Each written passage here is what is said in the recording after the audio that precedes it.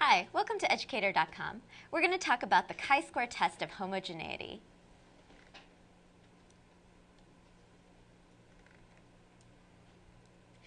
Previously, we talked about the chi-square goodness of fit test.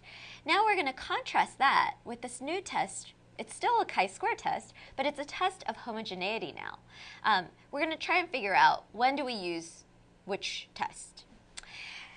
Because we're testing a new idea, we're not testing goodness of fit, we're actually testing homogeneity, similarness.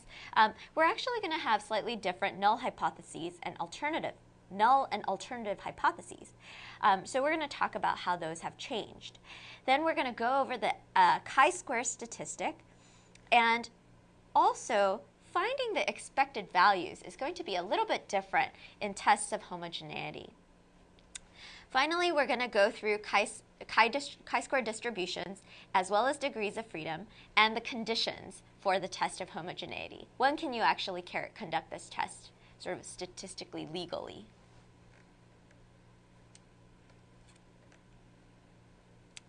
Okay, so the first thing is, what is the difference between the test of homogeneity and the test of goodness of fit? Well, remember in the goodness of fit hypothesis testing, we wanted to determine whether sample proportions are very different from hypothesized population proportions. One way you could think about this is that you have one sample and you're comparing it to some hypothetical population. In tests of homogeneity, and that's why it's called goodness of fit. It's about how well these two things fit together. How well does the sample fit with the hypothesized proportions? In tests of homogeneity, homogeneous means similar, right? That they're made up of the same stuff. In tests of homogeneity, we want to determine whether two populations that are sorted into categories share the same proportions or not, right? And here, you could also substitute this word population here, because ultimately we're using the sample as a proxy for the population, right? So here we have two populations, and we want to know whether those two populations are similar in their proportions or not, right? We're not comparing them to some hypothesized population. We're comparing them to each other. And so really, you could think of this as an analogy. You could think of their relationship by using an analogy from the one sample to the independent samples t-test. In the one sample t-test, we had one sample and we compared it to the null hypothesis, right? That was when we would have null hypotheses such as mu equals 0, or mu equals 200, or mu equals -5, right? Versus in independent samples, we had two samples, and we wanted to know how similar they were to each other, right? Or how different they were from each other.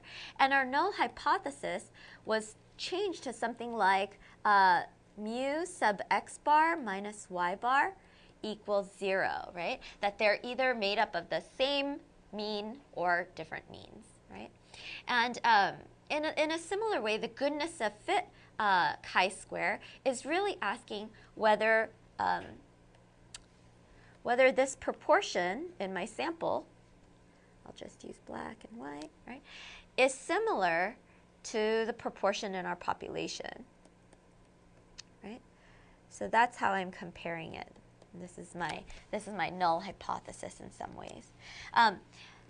In our test of homogeneity, we have two samples, two populations, two samples that come from two unknown populations, right? And we want to know whether these have similar proportions to each other. And so that's going to be our null hypothesis, that these have the same proportions or have different ones. So our null hypothesis is similar proportions. All right. And so in that way, I hope you could see that goodness of fit and homogeneity, they're ideas that we've looked at before, comparing one sample to a hypothesized population or comparing two samples to each other. But we've looked at it before, not with proportions, but with means, right? And now we're looking at it with proportions.